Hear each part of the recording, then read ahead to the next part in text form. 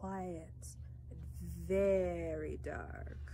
So now we start our Freaky Friday story time! Oops. Sorry. I'm just really excited. Are you? Let's read this week's story. Hi guys. So before we start today's story, I always like to start with saying that sometimes stories can be scary. So with these stories, because they are already scary stories, maybe you want to watch them with your mom or dad, maybe your sister, your brother, your grandma, or grandpa. Just a little bit of a warning for anybody who's going to be watching the stories.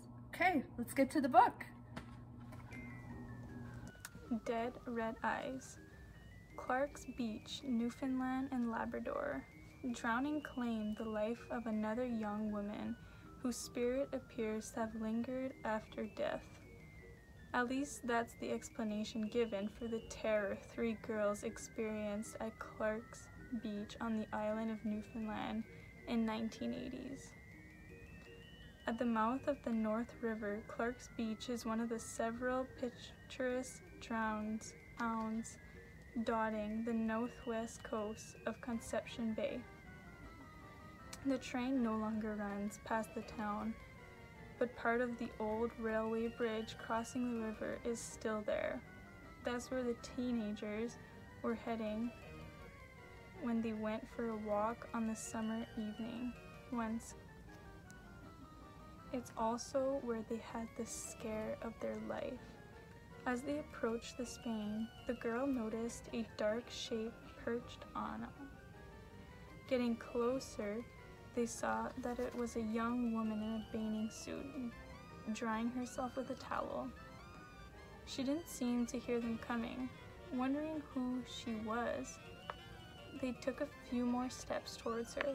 Suddenly, she turned and looked straight at them, and they froze in fright. Her eyes were glowing red like burning coals. Stumbling backwards, the girls ran, screaming, from the bridge. Several residents weren't too surprised when they heard about this spine-chilling apparition that had left the 3 teenagers so shaken. According to them, the girls hadn't been the first to report seeing this disturbing vision of the spooky female, and they might not be the last to do either. Some locals say she is the ghost of a young woman who many years earlier had gone to the bridge to meet her loved one at midnight for a midnight swim.